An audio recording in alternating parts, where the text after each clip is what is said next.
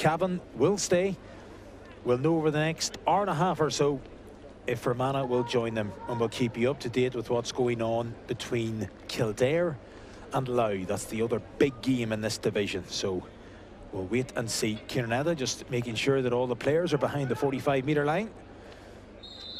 Ball is thrown in, and straight away it's Fermanagh who went up the breaking ball.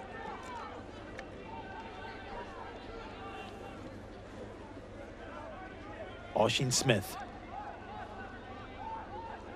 A little glance up. Spots the man running through. Cavan immediately.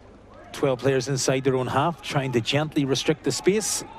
Cian McManus, a former McCrory Cup winner with St. Pat's Cavan. Late inclusion to the starting 15. Finds Declan McCusker, the captain of this side. Spreads the play.